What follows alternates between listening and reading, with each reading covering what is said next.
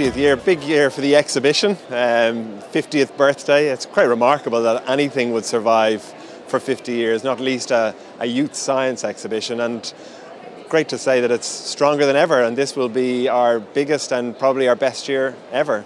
BT has been organising this for 14 years, so we're pretty excited about what we have on this week. These early days in January are always brightened up by the opportunity to walk into the RDS and experience the energy, the invigorating curiosity and the practical achievements of our young people, harbingers of possibility and promise. I think as well the display of innovation and wonder and questioning. It reminds us year after year of the importance of supporting our young people. We're from St Giles College in Castlebar, County Mayo, and our project is a gum shield communication device for sports managers and players. Our project is basically about allowing sports managers to communicate with the players while they're on their pitch wirelessly. We're hoping to use this by using the gum shield as a medium, and we're going to use bone conduction to transfer the sound from the gum shield up to the ears. It's the 50th anniversary this year. I've been to a few of them in recent years, and it's just really impressive, I think, to see how bright and educated some of our young people are. At the last stand I was at, the student had a patent pending on his project, which is extraordinary and kind of makes us feel a bit inadequate sometimes. It's great to see these young people, you know, how educated they are and the ideas and the thoughts that they put into this. And I mean, these are going to be the men of the future. These are going to be people that will create employment in this country.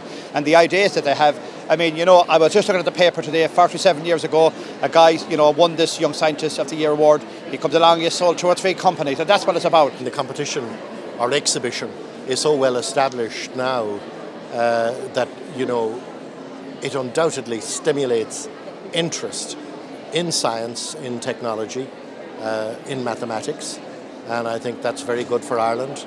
I think tremendous tribute is due to their teachers in particular, and of course to BT for continuing to sponsor the event every year. I come here every year for a long time now because I think it's one of the most optimistic events that one can come to at the beginning of any new year, such as the talent, the enthusiasm of our young people and young students, so committed to science and so committed to technology, and coming forward with first-rate projects that can have application to everyday life, and that I think can be the beginning for burgeoning science careers into the future. The standard is incredibly high. Our winners here, there's been 25 European young scientists, and our winners here have gone on to secure first prize there on 14 occasions. Our winners and participants have gone on to be very successful both academically and in the business world. So, you know, I think when you get a slot here to be one of the 550 exhibitors, it comes with an obligation to do a great job, and they never let us down, and I'm sure they're going to do a phenomenal job again this year.